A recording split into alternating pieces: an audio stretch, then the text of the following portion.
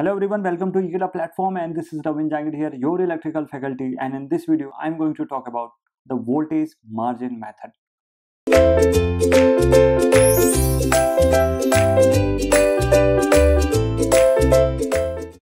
We have already talked about the current margin method, and there was some problem related with that. So I will talk about now the voltage margin, how we rectify that problem. So we will talk one by one. So let's start with some of the points which I have included for this the voltage margin method for your better understanding. So let's start. So this is the first point is actually specifying that as in the current margin method that was I was actually pointing out related with the current margin method. The current margin method, the change in the voltage setting terminal requires the operation of the tap changer. Now the tape, that is the tap changer. Okay, so tap changer in the converter transformer. Actually the tap changer having the different types of different wind, you can say the turns, okay, turns, and having the tapping system. So tapping will uh, formulate the different value of inductance or resistance, whatever we are actually using there. So in the that is all in the converter stations, and that is actually used to modify the voltage margin. So I can say the current margin method, there was a change in the voltage setting terminal, and that is here, that is a change in the voltage setting terminal, and which requires the operation of the tap changer in the converter station. Now which is actually used in the modification of the voltage margin. This can be slow, okay, if we are actually adopting the tap changer. So that is actually kind of slow, and which results in the less of flexible control to deal with the mode shift. Now, and improvement has been suggested by using the modified control scheme, and which termed as the voltage margin control method. Voltage margin control method. In this method, all the converter stations, the rectifier and the inverter, all the converter stations are provided with the automatic voltage regulator, that is generally we call it the AVR, and which is along with the automatic current regulator, that is the ACR. So we are using both of them, that is one is the AVR, that is the automatic voltage regulator, another is the ACR, that is automatic current regulator.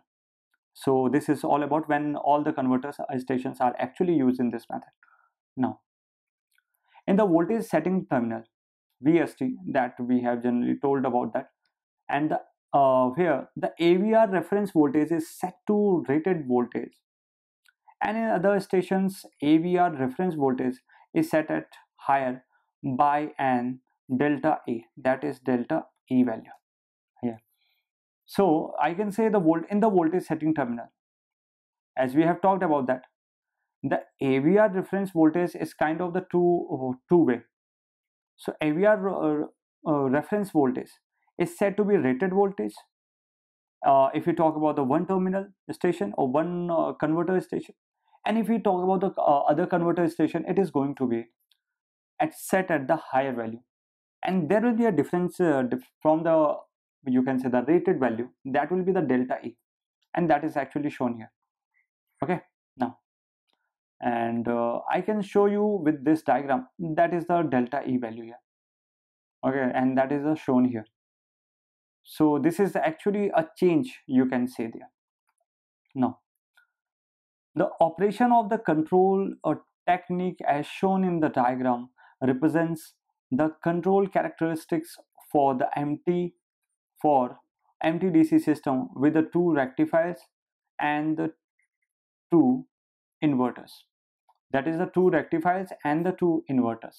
So that is the diagram which is shown here. The two rectifiers and the two inverters. The operation with the voltage margin control method. The first is saying that the VST is equal to INV1, and another is the VST is equal to REC1. VCT is the voltage setting terminal, and that is written here, voltage setting terminal. This is, so that is kind of the VST we are generally using. Now when the voltage setting terminal is shifted from INV2 to REC1, and the voltage margin delta A, that is we have seen there, that is the delta A, is added to a difference values in the INV2 and subtract from REC1, that is INV2. Okay, that is INV2 you can say, and this is the IE1. So that is actually subtracted, that is the delta E here, that is the delta E here. Okay, so from the REC1, when it is actually shifted from INV2 to REC1, so when we are going to shift the voltage setting terminal VST from where to where, INV to REC1, so that is the INV, that is the INV2 to RC1. So when we are going to change that, so there will be a change in the reference, that is the delta E change will be seen there. Now the voltage margin control method is also not free from the requirements of the centralized control and the fast communication, as we were using in the current margin method. The same way we are also using, and it will also consist the requirements, it will also it will also have, you can say, the requirements of the centralized control and the fast communications.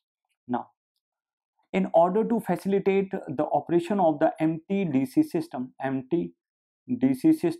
that is multi-terminal direct current system, even when there is a failure of the communication system, when there will be the communication failure due to some disturbance, the following modifications of the two basic current margin method of that is of control have been suggested.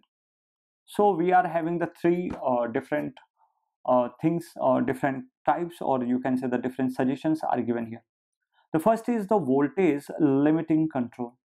Okay, second is the use of the decentralized current reference balancer, that is the DCRB, and the second is the two automatic control regulator method.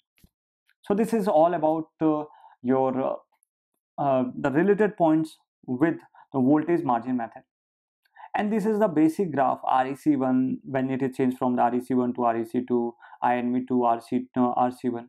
So likewise it will have the some error or the some difference, that is the delta E value.